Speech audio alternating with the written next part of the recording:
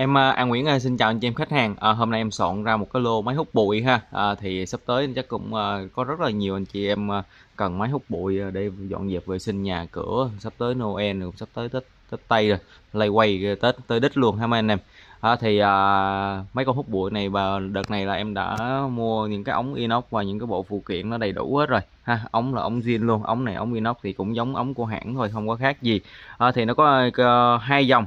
Thì dòng thứ nhất là con Power VAX7 nè, là con này là 2400W, và con Power VAX6 là 2000W ha. Thì hai con này thì cái công suất nó chênh lệch nhau một chút xíu thôi ha. Về độ mạnh thì nó cũng không có chênh lệch nhiều. Đó thì con VAX7 thì trước giờ vẫn là 1.7 triệu, còn con VAX6 là 1.6 triệu ha. Và phụ kiện là nó sẽ gồm đầy đủ như thế này. Nó gồm là một cái ống inox nè ha, và một cái bàn hút ha. Bàn hút là bàn mới luôn nha mấy anh chị, bàn mới luôn ha, mới chưa xài.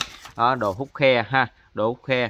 Rồi, ok, ống nè, ống ruột gà là ống zin của máy rồi. Đó thì một bộ nó gồm như thế này ha, mình nối vô đây. Đấy, rồi nối vô, đây là cái cần, có thể mình kéo cái cần inox này mình kéo dài ra ha. Rồi thì con VAX7 là công suất là 2400W, bình là bình 4 lít ha, hút rất là mạnh ha.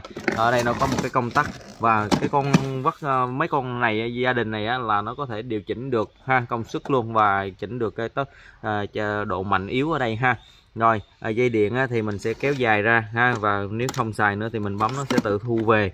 Rồi ở đây là nút công tắc ha, rất là tiện lợi. Màn là màn lọc HEPA, nên nó, mấy anh chị em mình hút xong đi vệ sinh nó rất là khỏe lắm. Thì con VAX6 cũng vậy ha, thì bình nó 3 lít. Đó thì nó cũng dây điện rồi các cả chỉnh mạnh yếu rồi các cả thứ đều giống nhau. Rồi ok, thì anh chị em nào lấy thì con nào thì nhắn tin cho em con đó ha. Chỉ cần nhắn tin cho em tên, địa chỉ, rồi ghi ship cho anh con VAX7 1.7 triệu, hay là ship cho anh con VAX6 1.6 triệu là em biết ha. Rồi xin cảm ơn anh chị em khách hàng.